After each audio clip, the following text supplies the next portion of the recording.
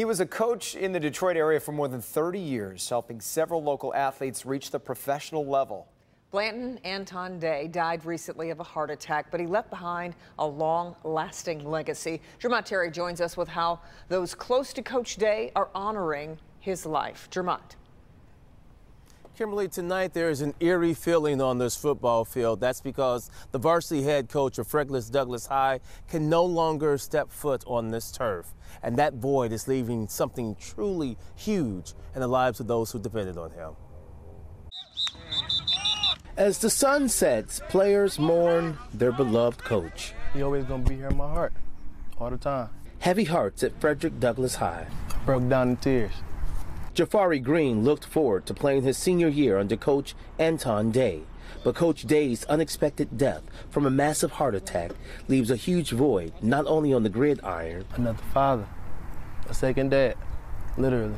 But more importantly, the lives of his players. He made sure I stayed on the football field 24/7, and he helped me get a job so I wouldn't be in the streets when I ain't have practice. There we go, let's do that. For 30 years, Coach Day mentored as a coach and referee throughout Detroit. Every little league team in the city of Detroit, he spent time with.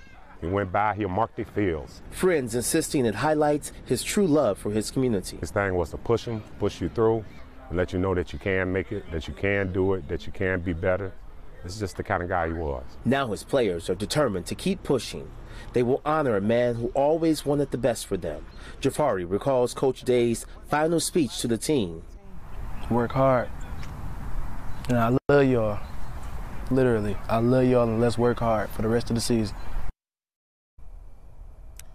So the team will dedicate its upcoming season to Coach Day, but first they will honor him with a prayer vigil that is scheduled here on the football field tomorrow evening at 6:30.